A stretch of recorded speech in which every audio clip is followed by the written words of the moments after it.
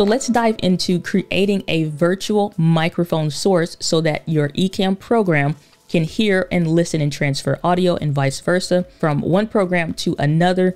In this example, we will be using Zoom.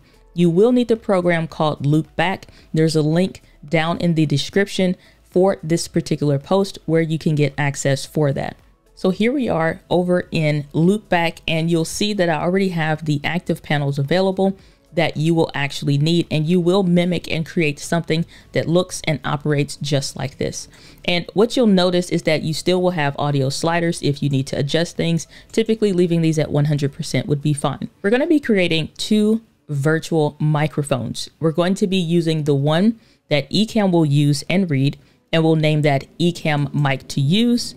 And then we'll be creating a second microphone that's called the Zoom mic to use, so that when we're in Zoom, we know to specifically pick this one. If you come over here, you'll pay attention to exactly how this is set up. You'll recreate this exactly. You'll have your main audio source here. For me, that's going to be the Rodecaster Pro. And then you will select the Zoom US, or at least for me, it's in the US, but the Zoom program or whatever third-party program you're specifically wanting to use. Then when we have our Zoom mic to use, we'll have our Ecamm Live program that's specifically listed here that we'll select within our sources. And then we also still have the Rodecaster Pro that's being selected here. The reason why we have it set up this way is so that we know that my main microphone source here and the program I'm wanting to use here are specifically connected within the Ecamm software. And when we come over here to the Zoom microphone to use, that my Ecamm software and my microphone are connected. If you come down here to where it says New Virtual Device, click on the plus symbol. By doing this, it will select a new source that'll call itself Loopback Audio. We'll go ahead and call this one Ecamm mic to use. We'll use the number 2 instead of the word 2, just so we can differentiate between the previous one and the current one. And we notice that it has pass-through audio and channels selected. This is not what we need. So what we want to do is select this pass-through source and click delete. Next, we'll come up here to our source, and we specifically want to pick my main microphone source.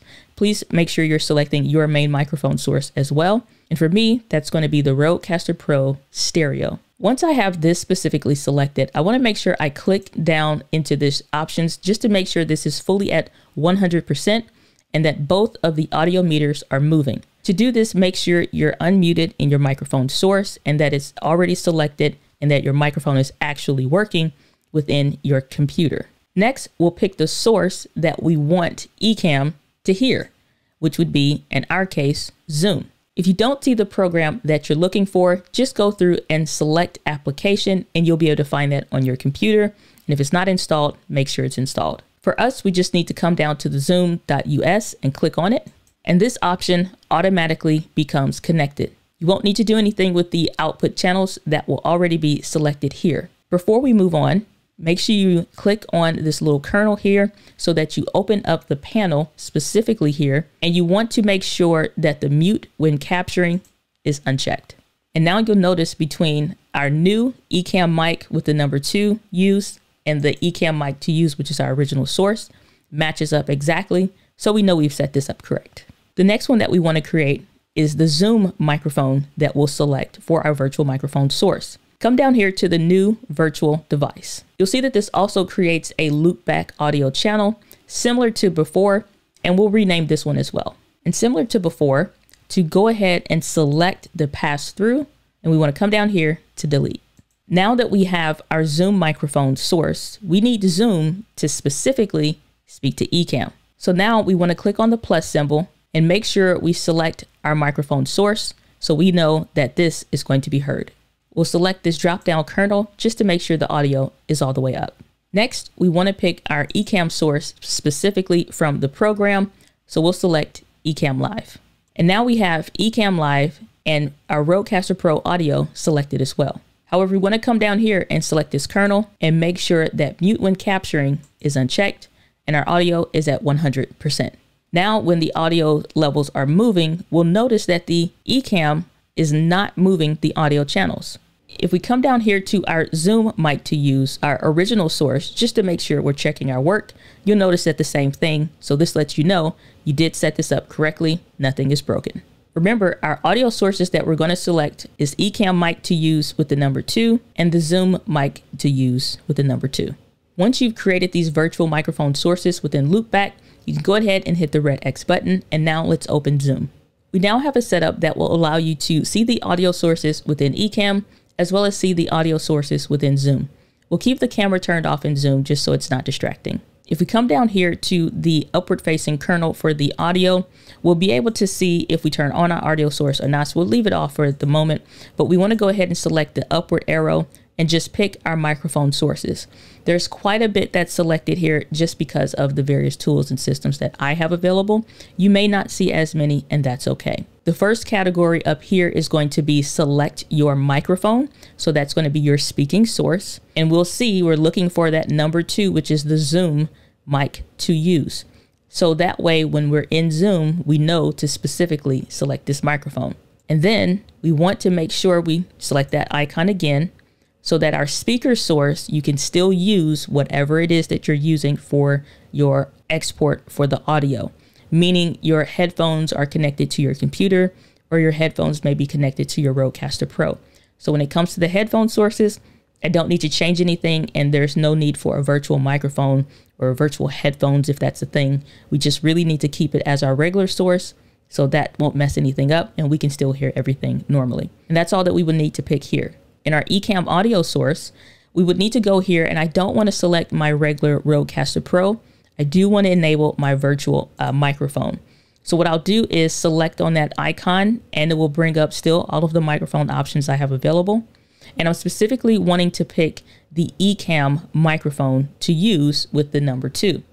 And if we look through our audio sources, we'll see that we'll need to close out of this program first before we can use it, because the only one that's currently available is the one with the word TO, 2 instead of the number 2.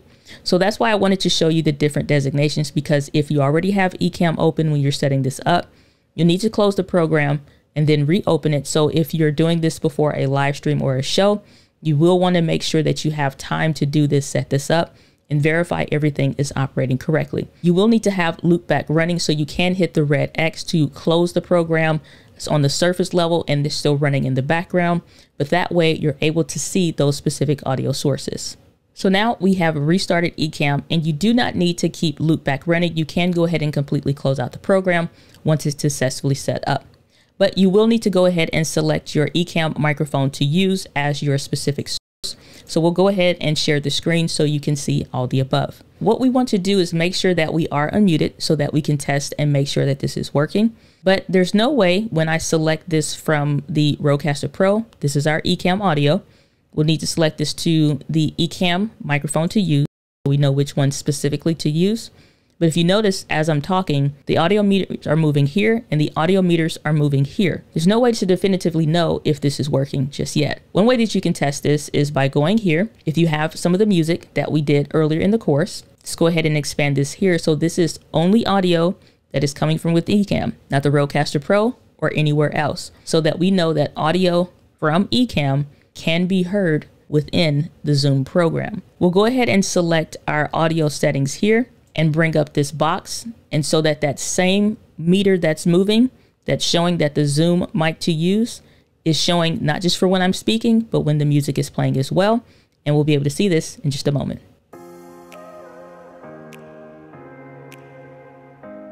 So now we've been able to successfully test that not only my audio when I'm speaking is correct, but also that audio coming from within Ecamm only can be heard within Zoom. So when you go to Zoom, you select the Zoom microphone that is to be used. And when you're within Ecamm, you select the Ecamm microphone that is to be used. Now, when you don't need to use any of these sources, you can always go back to here would be with Rodecaster Pro for me. And then within my specific Zoom settings can be just the Rodecaster Pro stereo auto there.